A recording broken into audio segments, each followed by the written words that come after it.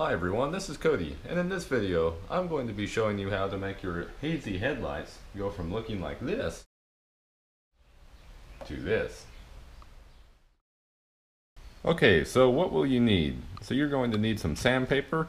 Now I picked up this pack, it comes with all sorts of sandpaper. I'll put a link for it in the description. It's about $8 on Amazon.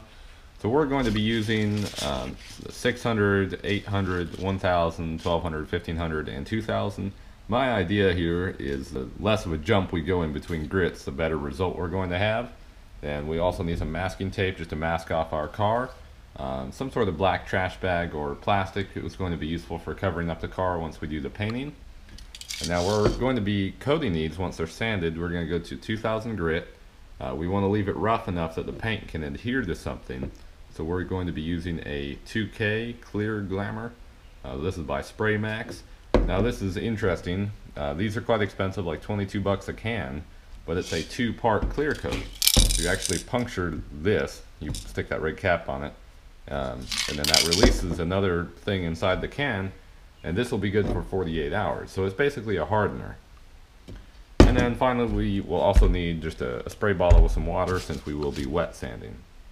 Now the problem with these headlight renewal kits, like this mother's kit you see here, is they don't have any way to protect the headlight from UV rays, and even if they do have some sort of sealant, it usually wears off in about the time period of car wax. Now these will work great for a while, but after about 6 months to a year, your headlights are going to be looking like this again. Now the good thing about this clear coat we're going to be using is it's UV resistant, just like the outside of your car. It's basically the same stuff that's on your paint. Now this isn't going to yellow near as fast. Now eventually it will, maybe 5 to 10 years down the road, but you're going to get a much longer life out of this and these headlights as opposed to if you use one of these restore kits. Step 1. Mask off your car headlight. Now if you can take the headlight assemblies out of the car, go ahead and do so. That will make this process a whole lot easier. But in the case of this Mercedes-Benz, that is quite difficult to do, so we are going to be leaving them in. Step 2. So go ahead and spray down the headlights. Get them nice and wet, and then give them a wipe down. We want to clean off any bugs or residue that's left on there from driving. Step 3. So now we're going to begin the sanding process. Now my headlights have a lot of hazing here, some down here, not so much in the middle. But I'm going to be starting off with the 600 grit. Depending on how worn your headlights are, you may need to go lower, or if they're just slightly hazed, you could probably get away with starting off with like the 800. So we're going to wet this down, get it nice and damp. Remember, you also want to go ahead and wet your sandpaper. Since we're going to be wet sanding, we don't want any dry components here.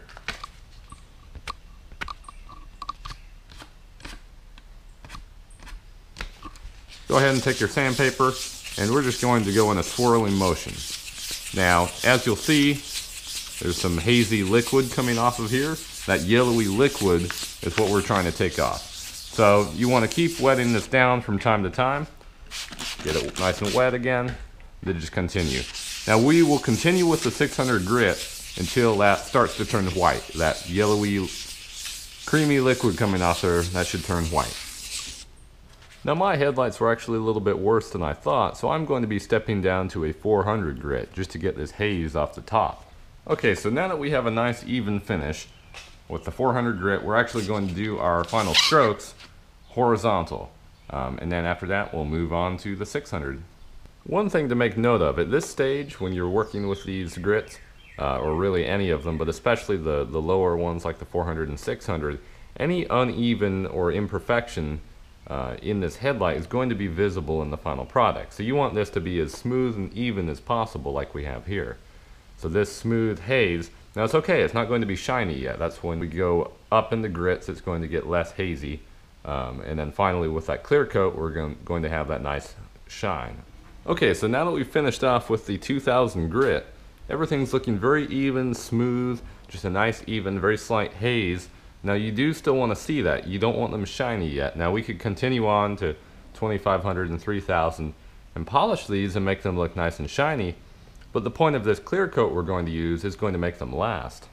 Step 4. Okay, so now that we've finished the sanding process, I'm going to take some rubbing alcohol and wipe down this headlight assembly. This is just going to remove any oil or residue that could be left on here and prepare this for our clear coat. Just get the whole thing. That should be good. Now also, as you may be able to see, I've taken 2 trash bags and cut them up and taped over all of this.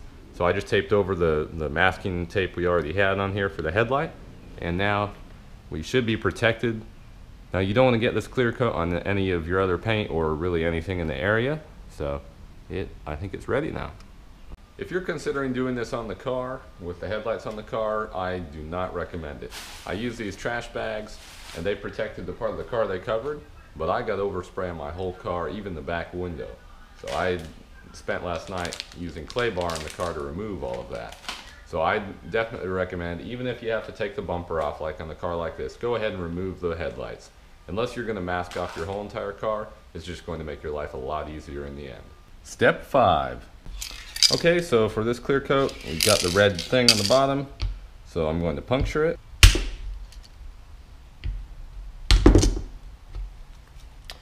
And now we're just going to check it up real good.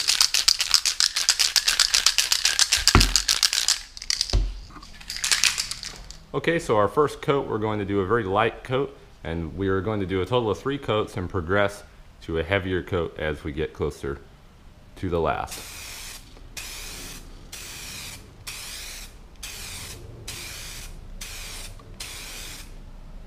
There we go, that's good enough for our first coat. Now we're going to wait 2 or 3 minutes and come back and do another one. Okay, so it's been about 2 or 3 minutes. So now I'm going to come back and do the second coat. Now I'm going to go on a little bit thicker on this coat, but not too much yet.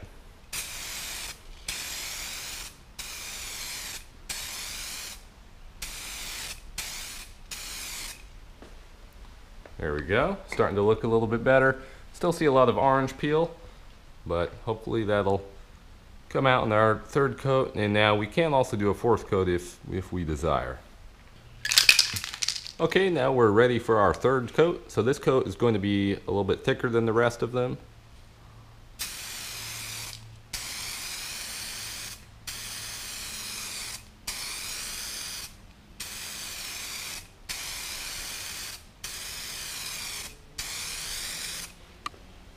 There we go, much better. I think I might go ahead and do a fourth one, but we have a little bit less orange peel now. And now if any of this orange peel still stays here, we can actually wet sand that off afterwards. But this is looking awesome. Now just for curiosity, let's compare that to this side that hasn't been done yet. You can see all that hazing.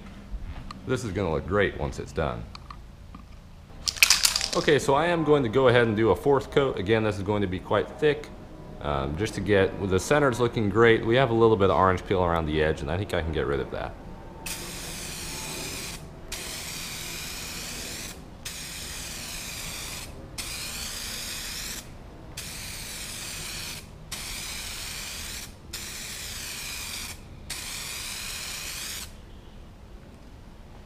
There we go, that's looking pretty fantastic.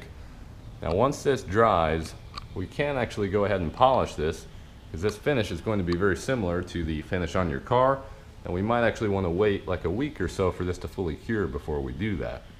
Okay, so this is the day after. We have both sides done. Now at this point, they look very nice and clear. You can see some imperfections, probably to do with the sanding or things that might have been there before, but overall they look a whole lot better than they did. Now at this point there's 2 options. One, we can leave them like this. They're going to be protected from the sun and they're going to continue to look like this. Or we can wait about a week and wet sand them again and then polish them. Now we would want to do the wet sanding with a very high grit, like a 3000 grit, and then we could polish them with a buffing wheel, and that will give us the best possible shine. So for this video we're just going to end it here. So if you like this, give it a thumbs up, and I will see everyone in the next video.